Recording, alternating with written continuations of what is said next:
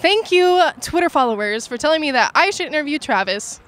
And now I'm doing it, living out my largest dream in life. I'm Kelsey here with Travis Gafford with coverage presented by OmniSlash. When's the last time you weren't behind the mic, Travis? I think at the start of the split, I got interviewed by Zareen from esports something. I forget the name of her company. She's going to yell at me about this. She'll never see it. Either way, she interviewed me at the start. I think that was the last time. What was it about?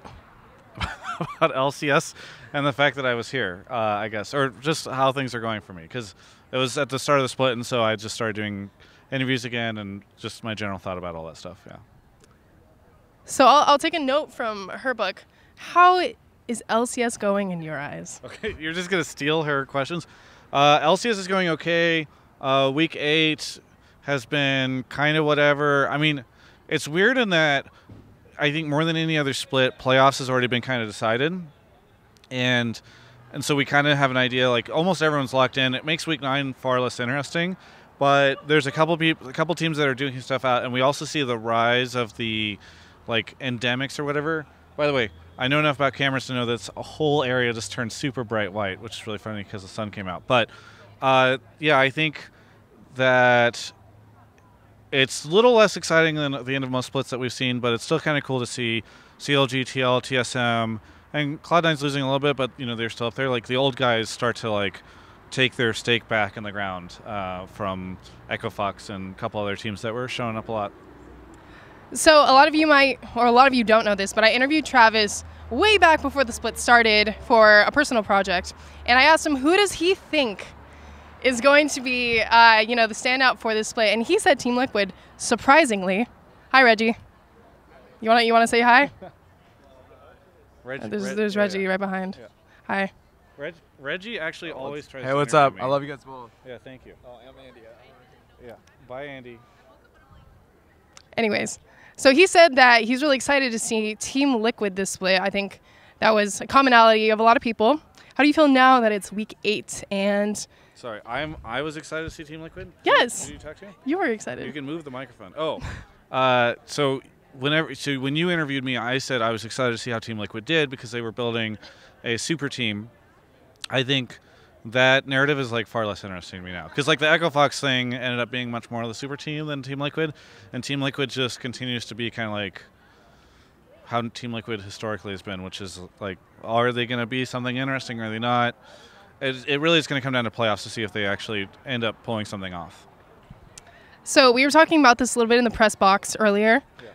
Now that it's kind of coming to a close, the spring split, what's your opinion on MVP? MVP? Oh, who should be MVP? This is really hard. So I had it basically was like Huni, Dardoch, Smoothie, and then Echo Fox started losing a lot, and I think Dardoch hasn't looked as good recently. No offense, Dardoch, if he sees this, he hopefully doesn't cuss me out. So now I actually don't know. Maybe Smoothie, but Cloud9 also has been dropping some games. So I know a lot of people have been talking about Febivin.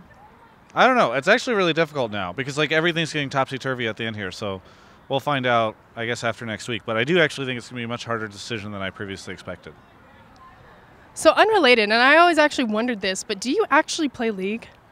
Yeah, actually, so lately I've been playing mostly ARAMs because it's just more fun. I play with a lot of friends that are various skill levels and various desire to win, and thus ARAM is like better for us to play together. Also, I haven't been playing too many video games lately because I've been traveling. I just got back from Vancouver. I'm going South by Southwest this week, and I've been working on a bunch of different content. But I do play League. I main Blitzcrank. Godhand Gafford.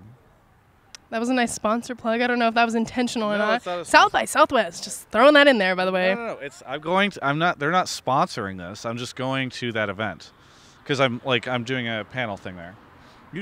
You asked me a question. I'm answering it. Yes, that's what an interview is, Travis. Surprising. What else was I going to ask? Oh, yeah, so you just said that you went to Vancouver, and so you got away from everything for a little bit. How do you manage the stress of being the forefront in interviewing at the LCS or on-camera interviewing? Well, I think there's not too much stress in doing this part of my job because I have done this for a long time now. It's more I don't tend to talk about this too much, but there's parts of my life that are more stressful right now are the fact that I'm like basically building a business and like trying to figure out how to make that work and like finding the right people to work with and how do I make sure that those people get paid and all that stuff. So there's a lot of stress that kind of goes along with all that stuff. A lot of other people have far more stress, so I try not to talk about mine, but all that. And then it's always like family stuff and friend stuff and all that stuff. So it does kind of get up to you. So it was kind of nice to go visit some friends in Vancouver this past week. But like the interview stuff, like this is okay. Sometimes I get an argument with the team owner because they don't like an interview that I did or they, whatever. That's annoying, but so I'm keeping an eye because I have to interview Brixton in a second. But for the most part, this part is not stressful. It is stressful whenever it rains all day on a Saturday. I have to do all my interviews inside, though. That sucks. I like doing them outside. Seems like you're not really prioritizing this interview, this special time that we have together. I'm very hurt right now. Maybe I'll just end it now. So I assume you're going to Florida for finals. Are you excited to go to Florida? Have you ever been there? I've been to Tallahassee twice. Both times I was disappointed that I went to Tallahassee. But Miami I'm pretty excited about. I think it's going to be really cool. And I'm trying to do some special stuff there for fans and for my YouTube channel. So we will see what ends up happening. But yeah, really trying to do some like how do I, in the past I go to these finals events. I did something with Double Lift last year for Vancouver, but for the most part it's like just the same old interviews. And I'm trying to figure out how do you make like a special, like a more elaborate, cooler thing out of all that. So that's what I'm going to try and do.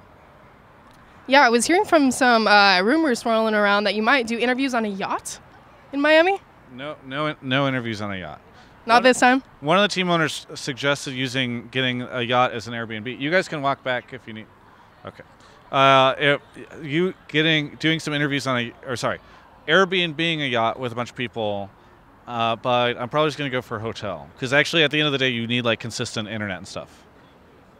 That's true. I don't think you get good internet in the middle of the ocean. Yeah. Especially in Florida. I think the yacht would probably be anchored. I don't think it would be in the middle of the ocean.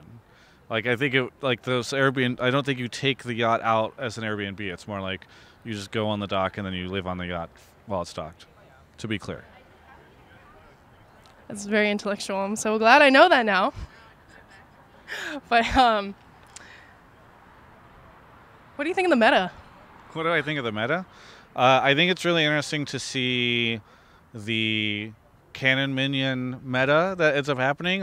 So I was watching in the audience the other day, and I'm sure a lot of people have heard this on the stream, but it's actually really fun whenever there's a baroned up cannon minion that is going to town on a inhibitor or tower, and everybody literally starts like counting down the hits because each one of them feels so significant. It's kind of this cool way that adds and brings a lot of tension to the game, and I think in a way that we haven't seen in a while. And gives people something to cheer for that isn't kills and isn't ward kills. So, I don't know. I actually really like that aspect of it right now. All right. Did you expect that was going to go differently? Yes, I expected him to laugh and then be like, we're cutting this. Yeah. Okay. So, I just realized, and I don't know if everybody knows this, but Peter, a.k.a. Double Lift, and Travis live in the same apartment complex. I think that's kind of interesting because, I don't know, there's all these rumors swirling about you two being an item and then, but do you have anything to comment on that? No comment. Well, you heard it here first. They're dating officially. No, but do you have anything to tell the fans out there? Oh, like at the of end? You? Is this about me and Peter, or are we wrapping the interview? This interview has gotten very interesting, and I don't know where it actually is going, but so I'm just going to end it. Do you have anything to tell your fans, either about you or you and Peter, or you by yourself? Is there any way they can support you, like a website? Yeah, thank you to OmniSlash for sponsoring all the LCS coverage. Really appreciate that. And thanks to everybody who supports on Patreon, on Twitch, all that stuff. I have a support page, which is travisgafford.com/support. And I really appreciate all the nice messages that I've been getting. I can't reply to all of them, but I do actually read a lot of them. I don't appreciate the mean messages that I get, but I also read all those too. So yeah, thank you so much. Well, awesome. Well, thank you for the interview. That was a wild ride, to say the least. For everyone else, if you want to catch all things esports, check out the channel.